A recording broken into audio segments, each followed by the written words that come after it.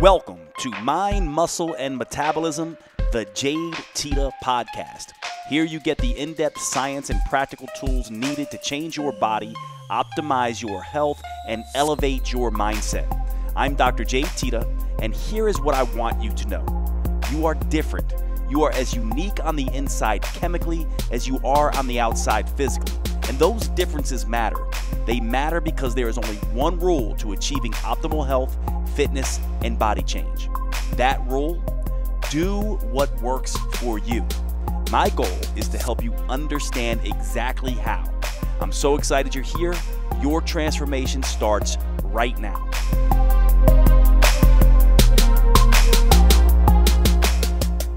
Welcome to the podcast, everybody. I know it's been kind of a long hiatus for me. I've been traveling around and just moved to my fall location. I usually spend summer and winter in Santa Monica, California, and fall and spring in Asheville, North Carolina. So I'm in Asheville, North Carolina now. And, you know, when I first decided to do this podcast, I thought I'd do several different episodes and then give myself a break just because I'm doing other things, and then I would bring it back. And so I'm going to do probably a series of anywhere from 10 to 15 podcast episodes and then take another break probably around January, and we'll see how that goes with some of the things I've been up to. But one of the things I wanted to do is just jump into a pretty complex topic, and one that you may or may not have heard about, and I think it's a good place to start with the upcoming episodes, and that is the concept of metabolic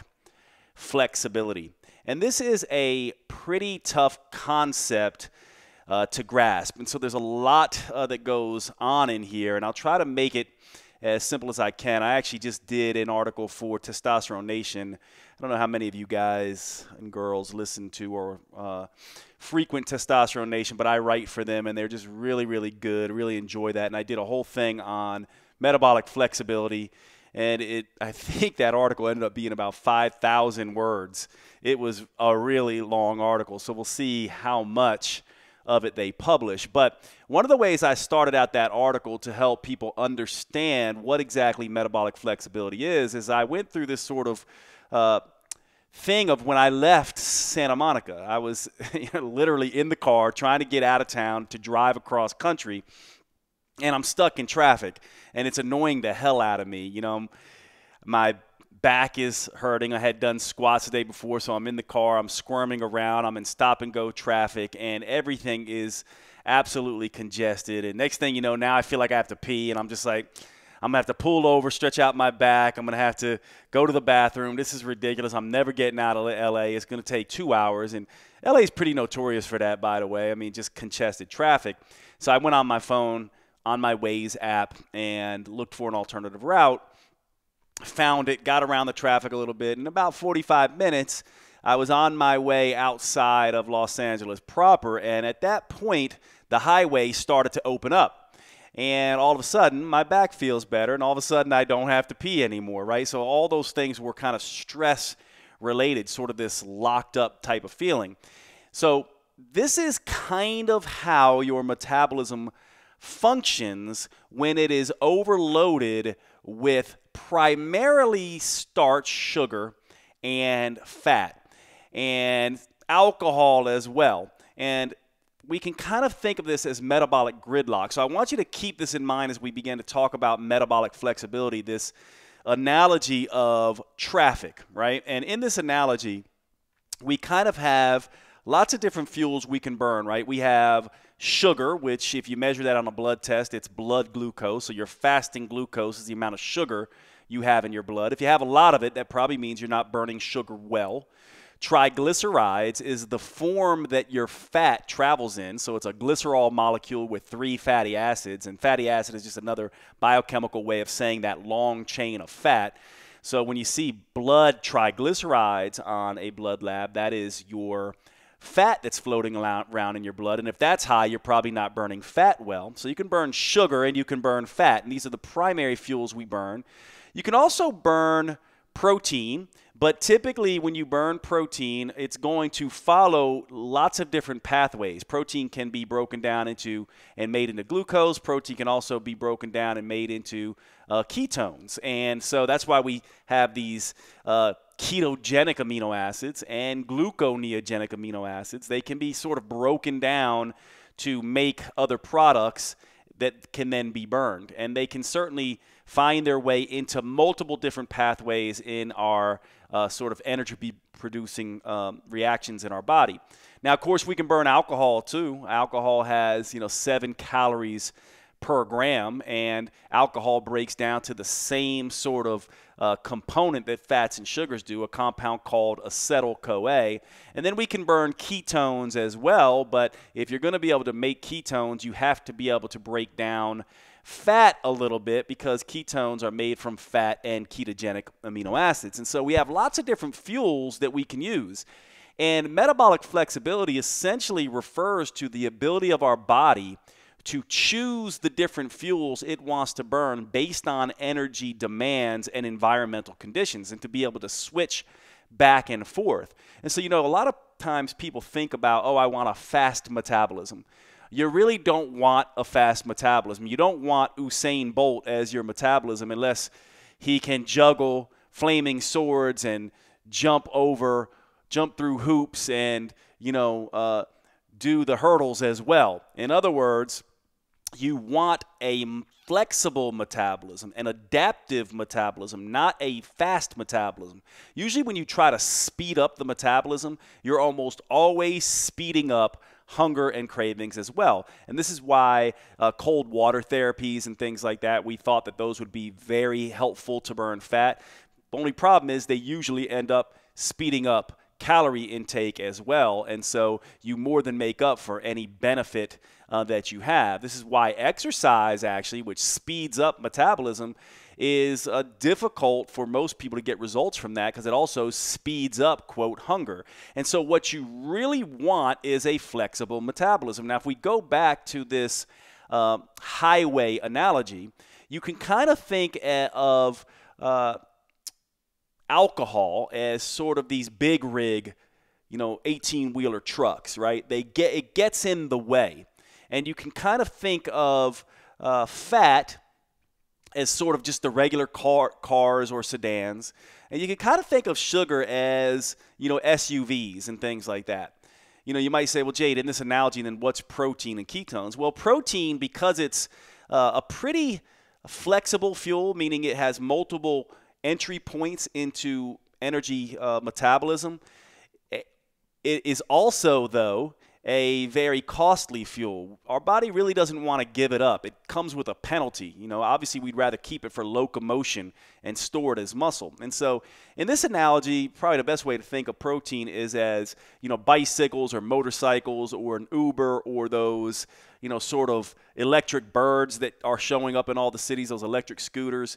They're very flexible. They let you get around and weave in and out of traffic. But if it starts raining or something like that, they're kind of a pain in the ass. They take a little bit of more work to deal with, right, and have a cost associated with them. And, ketones in this analogy are probably public transport, right? So buses and trains and subways and things like that. And so when you can switch into ketosis and you're burning that, it can free up the highways a little bit. And the reason I bring all this up about the highways is because there's some very complicated biochemistry that goes on when we think about metabolic flexibility, but I'm hoping this analogy of traffic and cars will help make it more simple for you. So here's the thing to remember. When sugar and fat, the two primary fuels that we burn in our body, are broken down, and before they can get into the inner mitochondria, which are these energy-producing factories inside our cells that actually do the energetic work to pump out energy for our body, they have to each be broken down into a compound called acetyl-CoA. And so this is this converging point where glucose, sugar, gets burned down into acetyl-CoA, and fat also gets burned down into acetyl-CoA. Now, glucose is slightly different. If you're an astute biochemist, glucose can also be made into a compound called oxaloacetate. So when you think about it, glucose is broken down into acetyl-CoA, and fat is broken down into acetyl-CoA. And this acetyl-CoA molecule, once you get to that point, it blocks the other pathways. So, for example, if you're burning nothing but sugar all the time, it will create several different compounds that block some of the fat-burning enzymes that your body needs. In other words, if you're eating a particular fuel, you will exercise that particular metabolic pathway and become efficient at managing that pathway while blocking the other, and vice versa. If you're eating a ton of fat, oftentimes the enzymes or byproducts, metabolic byproducts of burning fat will impede or block some of the sugar burning pathways as a result. And this is one of the ways, one of the reasons I always say that the metabolism does not like to multitask. It can do it, it's just not very good at it. And so if you can think about this sort of converging pathway, burning sugar, burning fat, coming down to acetyl-CoA, and sort of on your highways having all of these cars around, especially if you eat something like a big pizza or, you know, some pasta with, you know, cheese and lots of fat or something like that, you're going to get your body being flooded with lots of glucose and lots of triglycerides, and the body oftentimes is not going to be able to burn each of those efficiently because each of them block the other's reaction. Alcohol is in particularly notorious for this because alcohol gets to acetyl-CoA a little bit faster than either sugar or fat will. And so if you eat a lot of alcohol or drink a lot of alcohol, it's not that it is being burned like sugar or blocking things in that regard. It's because this acetyl-CoA is slowing down. The body sees all this acetyl-CoA coming from alcohol and it says, I don't need to burn sugar and I don't need to burn fat. And so this is partly what you want to be thinking about. And so one of the things that people miss with metabolic flexibility is this idea that sometimes it is beneficial to, quote, exercise one biochemical pathway rather than, you know, sort of run both of them together. And this is why oftentimes diabetics who lose the ability to burn both fat and sugar, but mostly sugar, and that's the damaging effects here, we oftentimes move them to a fat-based diet, a ketogenic diet. This is why Dr. Atkins, you know, many people may or may not know, but Dr. Atkins was one of the first sort of medical proponents of a ketogenic diet, the Atkins diet. And he came up with that diet because he was working with morbidly obese diabetic patients in his clinic. And what he found out is that if he took away all the sugar and just ran this fat-burning pathway, it gave the sugar-burning pathways a break. Insulin resistance was alleviated to some degree, and he could reverse diabetes and help with you know, obesity as well. And he also found that, you know, too much protein, because protein is sort of this go-between, right? You can burn it like sugar or you can kind of burn it like fat and ketones. He also found that at times he'd have to alleviate or eliminate some protein as well. And so this was one of the first ketogenic diets, and one of the benefits is that it took away one of the pathways that the body was using exclusively and put all of its resources to another pathway for the body to use exclusively. And so this would be analogous to essentially saying, let's take all the SUVs off the road for a day. Let's take all the sugar out of the diet, or let's take all the alcohol, all the big rig 16-wheelers out of the diet. And all of a sudden, the highways run much more smoothly now, don't they? All of a sudden, things are not so congested, and you can put distance between yourself and other cars. And this is partly what is going on, and part of the benefit, and part of what we want to begin to do when we're looking at metabolic flexibility. Let me tell you why this is important too, because there are essentially 4 steps that need to happen, and a lot of people misunderstand this, so we should really go through this. There's 4 steps that need to happen in regards to burning fuel. Let's use fat as the example. If you want to burn fat, first you have to release that fat from the fat storage depots, from the fat tissue. And so that is called lipolysis, lipid lysis, lipid breaking. That's when the fat gets out of the fat cell and into the bloodstream. But that's not fat burning. Now that fat, so that's step 1, lipolysis. Right? Step 2 is now that fat has to travel to the cells that are going to try to burn it. Let's say the muscle cell. Now that fat has to get inside the muscle cell. That's step 3, and it needs insulin and other things to do that. And then the final step, step 4, is lipid oxidation or fat burning.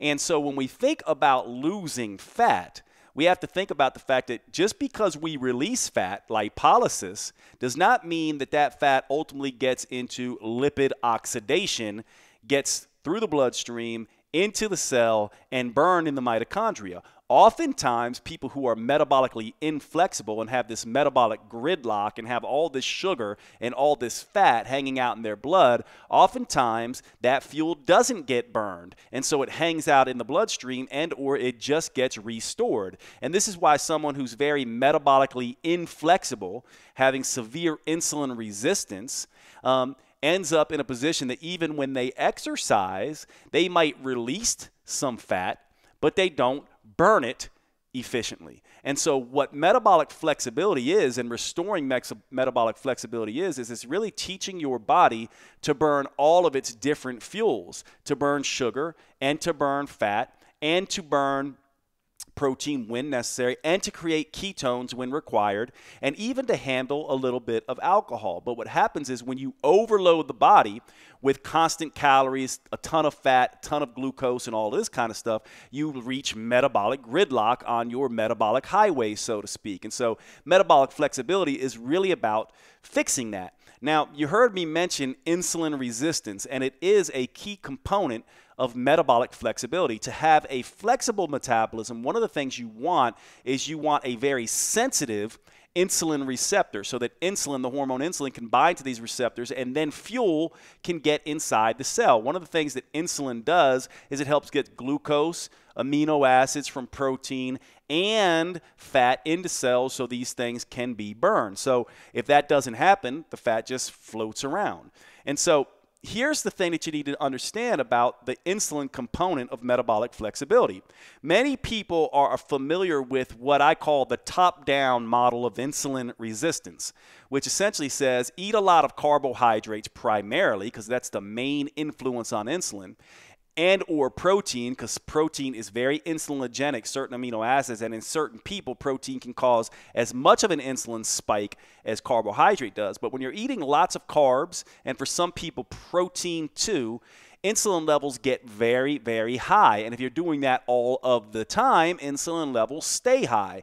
Now, in the body, we have what we call hormone resistance, which is very much like walking into a room with a strong smell. When you first get into the room, you might cover your nose, your eyes might water, you may be acutely aware of that smell. But over time, what happens? The receptors in your nose down-regulate, right? The smell receptors down-regulate, and all of a sudden you don't smell that smell anymore. That's a form of resistance. So imagine if insulin is around, knocking on the cellular doors constantly, screaming and yelling, being like, let me in, let me in. Eventually the cells begin to ignore it to some degree. And that means that now insulin can't cause glucose receptors to be expressed on the cell, and fat and protein can't get into the cell either. That's the top-down approach. Now, whether or not you call it carbohydrate or protein, or you just take a calorie approach, eating too much of pretty much anything, especially protein, especially carbohydrates, simple carbohydrates, especially without fiber and things like that, can cause a top-down insulin resistance. And by top down, I mean food that you take in that then causes insulin resistance at the level of the cell. However, and this is the part about metabolic flexibility a lot of people don't understand, there's also a bottom-up mechanism that we are starting to understand.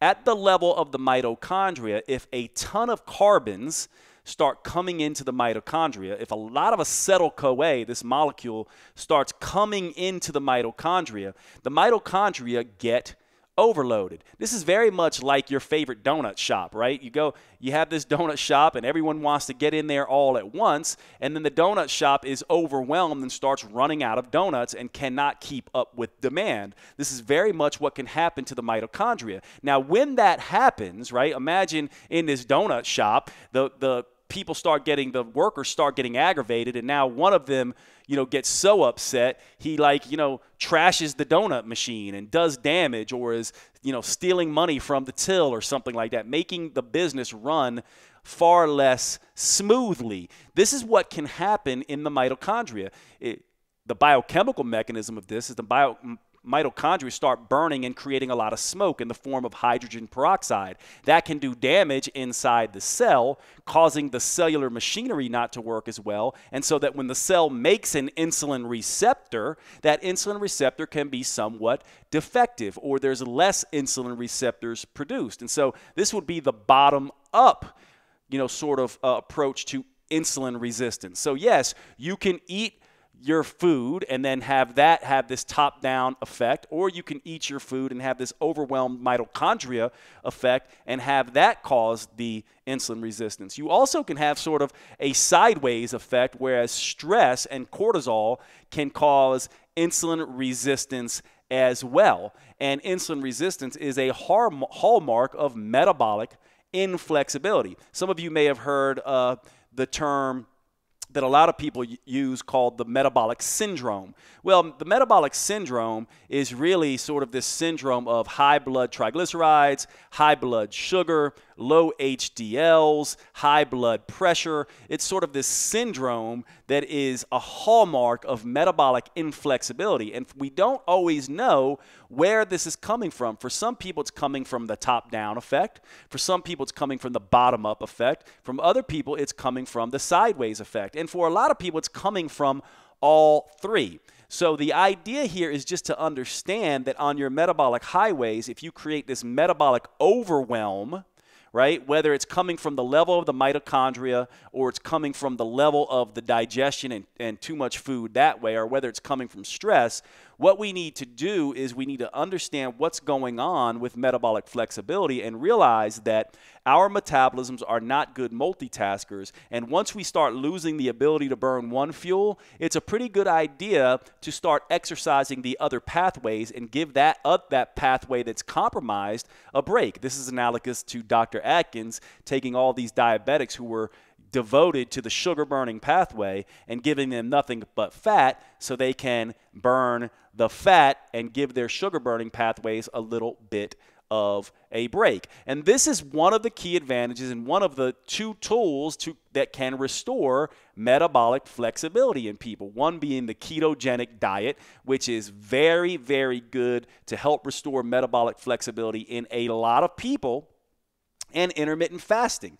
Intermittent fasting and the keto diet probably do this from a top-down effect. Basically, in the one case, intermittent fasting, reducing calories, and then in the other effect, reducing sugar. And both can have an effect. Reducing calories takes all the cars off the road, but reducing sugar primarily takes the SUVs and the big rig 16-wheelers off the road and makes our metabolic highways function much better. However, what happens if you have somebody who is dealing with dysfunctional mitochondria and then you start adding a bunch of fat into the mix? Right? This is probably what happens, by the way, when you hear about keto flu and people trying to go from a sugar-based, carbohydrate-based diet to a keto-based diet, and they oftentimes don't feel well, and for a couple days to a couple weeks, many people can't make that transition. It's partly because they may be dealing with both a top-down and a bottom-up insulin resistance effect, or maybe even a sideways stress response effect. Think about it. If you eat a ton of fat all of a sudden and your mitochondria are compromised, what's going to produce more acetyl-CoA? Fat burning or sugar burning? Well, any biochemist among you should know that more acetyl-CoA is going to be produced by the fat burning. And this is why switching to, a high-fat diet very quickly for some people who have severe metabolic flexibility issues can be somewhat of an issue there. And this is where you can move, instead of going from this carbohydrate-rich diet right into a keto diet, this is where I basically come up with 4 different approaches for food that I think are better to restore metabolic flexibility. Approach 1 for someone who's very metabolically inflexible is to give them a little bit of sugar, but begin to decrease that sugar. And the way you do that is instead of going right to a bunch of fat, what you do is you can essentially go more towards fiber-based foods and protein. Remember, protein is a really good thing to help with hunger. Because remember, one of the things is the hallmark of metabolic inflexibility is hunger issues, energy issues, and craving issues, which make it almost impossible for many of these people to do an intermittent fasting approach or a keto approach. So in my mind, the first step for someone who's severely metabolically inflexible is to move them to two approaches. One, a higher fiber, higher protein diet, and two, eating very frequently to control that hunger. Now, is that ideal? No, that's not ideal. If we were all hunter-gatherers and couldn't get the food, even if we were starving, then we could just go cold turkey. But we live in a world where Cheesecake Factory and Starbucks are on every corner. And so many of these people that we try to bring into intermittent fasting and keto diets, we end up doing them harm because they simply can't stay on it, and we cause this binging type behavior where they're fasting for a bit and then they binge like crazy. And then that is the worst of all approaches. And so what we're essentially doing when we're going small, frequent meals with protein and fiber is we're essentially saying, rather than having everyone go to work at rush hour and then come home from work at the same time, we're saying let's space out our traffic, and some people will go to work at 6 a.m., other people will go to work at 8 a.m., some people go to work at 12, and they'll all come home at different times too. So instead of having these traffic jams, we can smooth out traffic a little bit. That would be, in my mind, the beginning step for the very metabolically inflexible type of person. Then once we do that, then we can begin moving into more of an intermittent fasting approach. Now we can essentially say, all right, now that you're a little bit more stable and you've learned to control hunger and cravings, now let's basically take that same eating pattern where you're eating 6 meals per day, but let's make now, instead of eating them from 8 a.m. to 8 p.m., let's eat those meals from 12 p.m. to 8 p.m. And so we can shrink that window of eating time, and that gives us much more time without any food at all to repair the metabolism, to repair the mitochondria, to give the metabolism a little bit of a break. So that to me would be step 2. First, small frequent meals with protein and fiber. Next, going into intermittent fasting type approach. Then going into sort of a keto diet type approach where you're like, okay, now that you can handle fat burning and you're a little bit more metabolically flexible, let's take all of the sugar out of the diet and give you a moderate protein diet and feed you on fat so you can learn to burn fat again, and you can really benefit from what the keto diet does.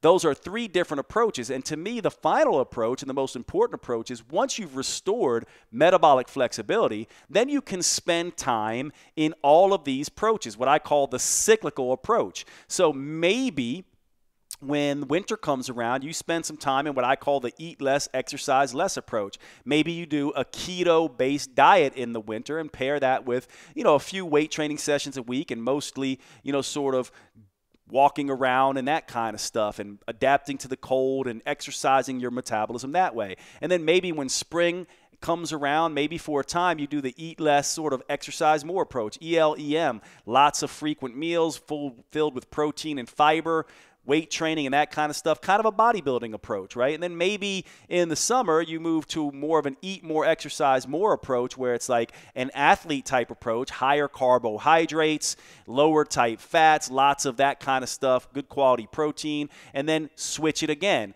Or you can do it any way you want. Maybe it's 8 weeks in keto and then 4 weeks in something else. The point, though, is that the metabolism is adaptive and reactive. It likes to be flexible. And you can help it along by understanding what you're doing, what metabolic flexibility is, how to restore metabolic flexibility, and to use these approaches smartly, and why sometimes going from a metabolically inflexible approach all the way to a keto diet can cause some issues somewhat. So I'm probably going to stop right there, but I think the cycling approach for most people who are metabolically flexible is an approach that works really, really well for people. One of the easiest ways to do this, and many people do it intuitively, is simply on the days you train hard, those are the days you might eat a little bit more frequent eating, maybe a little bit more carbohydrates. And on the days you don't train that much, these are the days where you can intermittent fast or have one meal or focus mostly on fats and those kinds of things. There's many different ways to do this. I often talk with women, and I think it's episode 2 of this podcast that talks about cycling these approaches with the menstrual cycle, because women are a little bit more metabolically flexible in the 2 weeks that start their menstrual cycle versus the 2 weeks that end their menstrual cycle. And that approach can also work. I'll mention a couple things here just because a lot of times people might say, well, I get how to deal with the top-down insulin resistance. I can just cut out carbohydrates, reduce my protein a little bit, that kind of stuff. Start with small, frequent eating if I'm very obese and very metabolically inflexible. Maybe use fasting and that kind of stuff. And notice I'm focusing mainly on the nutrition things here because remember, if you're not metabolically flexible and you start to exercise, you're going to feel pretty shitty because your body can't get the energy you want, and you're not going to burn a whole lot of fat because just because you have lipolysis doesn't mean you have lipid oxidation. And so you may understand that. You may also understand how to reduce stress. I talk about that a lot as well. Rest-based living, sex and physical affection, massage, therapies, time with loved ones, time with pets, creative pursuits, lots and lots of walking, especially in green settings, spa therapies, all that kind of stuff to lower the stress hormones, cortisol. But what do we do about this bottom-up effect? What do we do to support our mitochondria, right? Well, one of the things we need to do is make sure we create a calorie deficit, right? Make sure we decrease the load of acetyl-CoA that's constantly impacting our mitochondria. But there are also some things that we can do to protect those mitochondria. One is to make sure we have plenty of glutathione around to soak up. Glutathione is sort of like this wet, cool sponge that soaks up sort of the hot, sauce that the mitochondria produce. And so you want a lot of glutathione around. One of the cheapest ways to get that, by the way, glutathione is not a well-known or not a well-absorbed compound. You can get it very cheaply through whey protein. Whey protein has a lot of different amino acids that it has been shown to raise glutathione levels. So whey protein is very, very good for this. Whey protein also raises serotonin and lowers cortisol. So whey protein is one that I love. Alpha lipoic acid, too, is another one that is both a water-soluble and fat-soluble antioxidant, and it helps to keep glutathione levels restored. And so when this hydrogen peroxide, which, by the way, for those of us whose beards are going white, if you see someone has a lot of white in their beards, that probably means it's a lot of hydrogen peroxide they're producing. Glutathione can soak that up. Alpha lipoic acid makes glutathione hang around a little bit longer. There's another one that I love called acetyl-CoA. Now, there's that molecule acetylcarnitine, but there's that molecule acetyl again, just like from acetyl-CoA, right? Well, that acetyl group helps the carnitine get into the mitochondria membranes, and carnitine is required to get some of the precursors to get fat from one side of the mitochondria into the other side to be burned. So carnitine is a very useful molecule for helping the mitochondria find their fat-burning mojo again, so to speak. And then the final one that I love that has a lot of new research on it is a compound called NAD+. NAD+ is sort of used, you can kind of think about, it's sort of used as a busing system in the mitochondria that will help bus protons into an area of the mitochondria so that it can use that gradient to make energy and make ATP. And so these nutrients, if you're wondering about what can I do to really help my mitochondria function better, if I'm sort of wondering whether I've got some of this damage that's going on that you're talking about from this bottom-up effect, those would be my choices. And so I know that metabolic flexibility is a huge topic. This is a long sort of discussion. I know I've been rambling like crazy. You might want to listen to this again and again. The reason I wanted to do this, and definitely check out that TNation article as well that I wrote, and I'll probably publish it on my blog as well at jdtita.com. But the reason I want to talk about this is because we are learning more and more and more about metabolic flexibility and how important it is to be able to pick and choose our energy sources and to be able to burn ketones effectively and to be able to burn alcohol when needed and to be able to switch back and forth between sugar and fat based on demand and to be able to use protein in our fuel reserves appropriately and flexibly. This is going to be something you're going to hear more and more about. Not only that, it speaks to the heart of what everyone's talking about right now. When do I use a keto diet? And when do I use intermittent fasting? Well, one thing you probably learned from this is that to keep the metabolism flexible means you want to exercise different pathways. That means you do not want to lose the ability to burn sugar, and you don't want to lose the ability to burn fat. And when you create metabolic gridlock, when you're eating way too much of all the things all the time, you will lose the ability to typically to burn fat first. That's why everyone gets these fat storage depots so big, and sugar second. And so one of the things that you want to do to begin to force the body to learn how to burn fat and sugar again is to spend time in one metabolic pathway or the other. And this is one of the reasons why most people are overeating sugar, not overeating fat. This is one of the reasons why you're hearing about, hey, switch your diet from a sugar-based approach, carbohydrate-based approach, to a fat-based approach, and you may reap some benefits. But hopefully, I've given you some of the caveats here for those of you who are really, really obese, really, really metabolically inflexible, and have found that you just get very sick and cannot possibly do an intermittent fasting approach or a keto approach. You may need to do this small, frequent meals with a protein and fiber-based approach as a go-between, as a bridge before those other things will work. So I'm going to stop there. I hope this was useful for you. Do me a favor and give me a shout out after you listen to this. You can find me over at @JTita on Instagram. That's where I spend most of my time, or @JTita on Facebook. Or just send me a message at support@jtita.com. I'd love to hear what you think about metabolic flexibility, and I can answer some of your questions there if you get in touch with me on Instagram. All right, guys, good to be back, and I will see you at the next episode.